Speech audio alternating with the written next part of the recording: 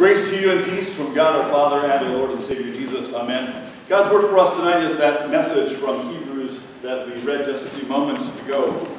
When I was growing up, there were a lot of World War II movies on the weekends. So I knew a lot about World War II, and that was kind of a fun thing to read about and watch movies about as a little kid.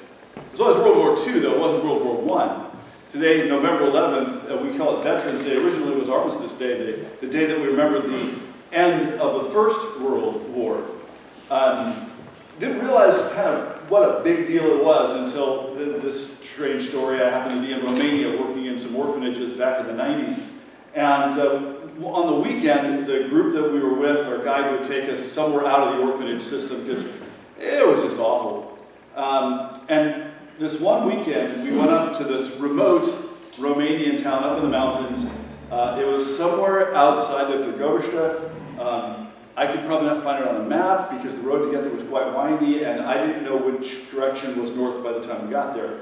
But pretty little town, and on the top of the hill, very steep hill, is a fortress that's up at the top of the hill that had been there for hundreds of years.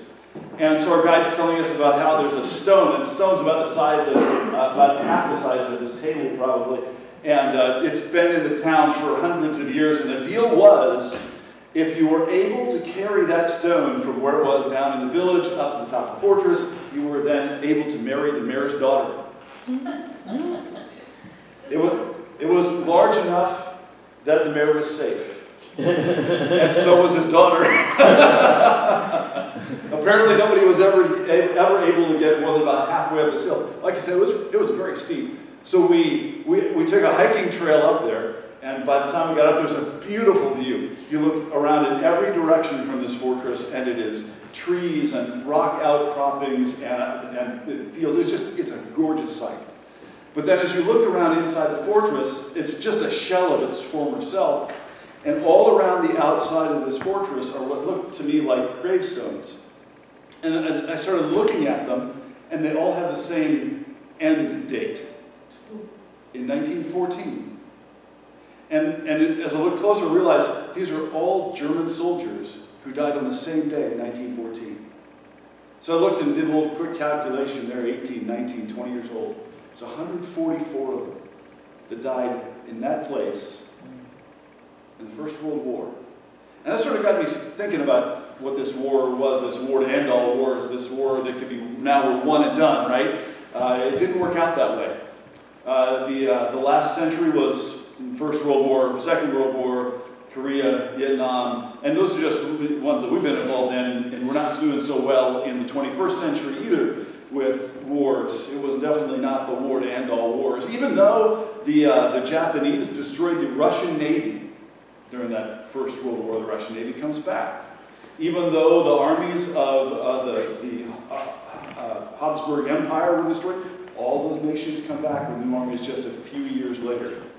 It's just madness. You know, they don't, still to this day, they don't really know how many people died in the First World War. It's something over 17.5 million people.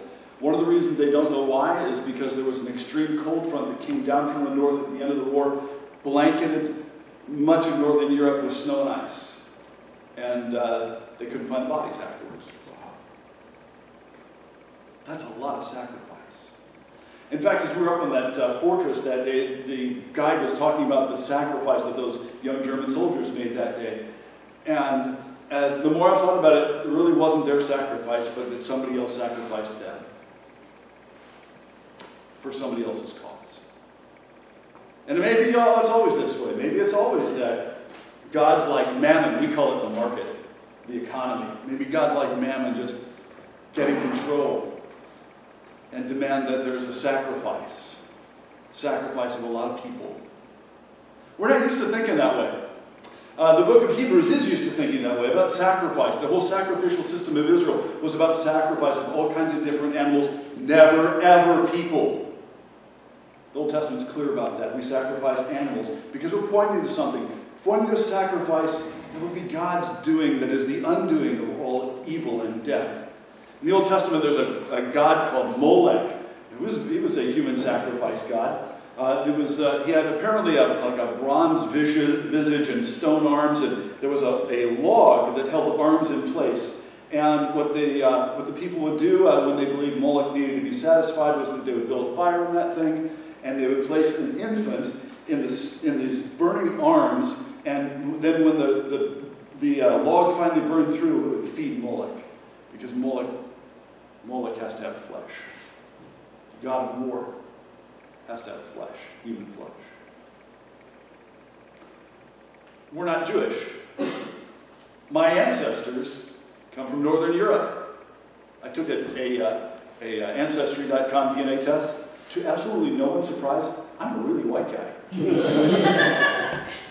But part of what that means is that my ancestors worshiped the gods of the forests in Northern Europe. They were pagan. Human sacrifice, part of the deal.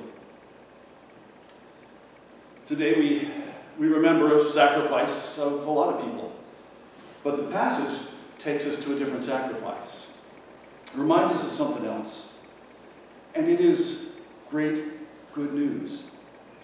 Because it tells us that in Jesus, all of the sacrifices that all of the world was sort of hoping that finally God would find acceptable, were found acceptable in Him. It's easy for us to understand this as we read through the Bible, because in all of the Old Testament sacrificial system, the whole of the temple system, the whole of the religious system is a type and a shadow and pointing forward towards something that God would do that would set free this planet from its cycle of violence and rebellion against God and death and anger. Something God would do. It was all pointing forward to that. And finally Jesus comes, the only begotten Son of God. He comes, takes on human flesh, takes all of our violence, all of our rejection of God, all of our sin against one another, all of our madness onto His own body, bears it to the cross and into the tomb, and there leaves all that behind so that we may live. One and done. And it says it's not like all the other sacrifices where the priest would have to come year after year with the blood of the sacrifice and offer it into the temple. But do you know how that worked in the Old Testament? Once a year the high priest would come on the Day of Atonement. He would sacrifice a bull. He would bring the blood of that bull into the Holy of Holies, and he'd take a branch and he would throw it all over the inside of that place. As a propitiation, as an offering for the sin of the people. But I had to do it again and again, every year, because it was always looking forward to that time when finally God would do something to break the spell of evil. When God would finally do something to set His people free. And while it wasn't for the same reason, all of the sacrifices of all of the religious systems all around the world have something similar in common.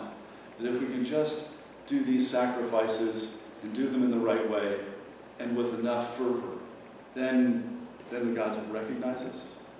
Then the gods will get off our back. Then the gods will take the plague away. Then the gods will whatever. And while we'd like to think that we were people who are advanced far beyond all of that madness, the writer C.S. Lewis reminds us that any such thinking that we have grown morally better than those who are behind us, who came before us, he calls that chronological snobbery. It's easy to look back on the people of the past and think that they were rubes, that they weren't terribly intelligent, that they just weren't as smart as we are today, because on our day, of course, we don't do sacrifices.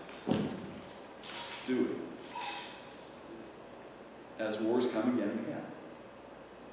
And it's not just at a global level either. We sang a song about how when dark times come, we trust in God. And this is what we long to be, the people who, when dark times to come, we trust in God. But I know because I've talked to a lot of people, and I know because I've sometimes lived through this myself, I know that when dark times come, we wonder, what did I do? That God's taking us out. What should I sacrifice? Is there something that I need to give up so that it'll get better?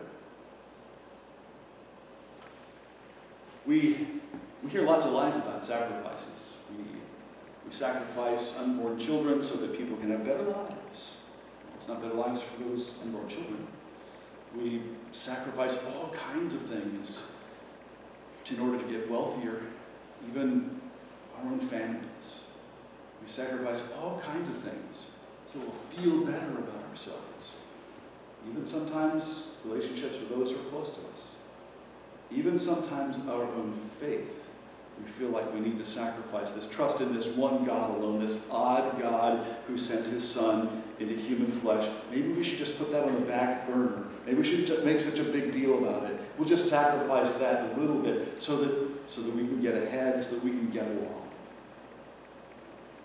And then we're back to where we were before, always having to sacrifice something else, again and again, so that the gods will be pleased with us, so the gods will get off our back, so the gods will make sure that we've got what we need. But the passage for today reminds us that with God it's once and for all. That when God does something, he really does it right. That when he sends his Son, the eternal Son of God, the eternal Word, the Word through which God spoke to create everything that exists, the Word that he continued to pour out on his people to let them know that you just need to trust him, that he's got this, that the sin and death and the violence of the world, he's got this, he's going to do something about it.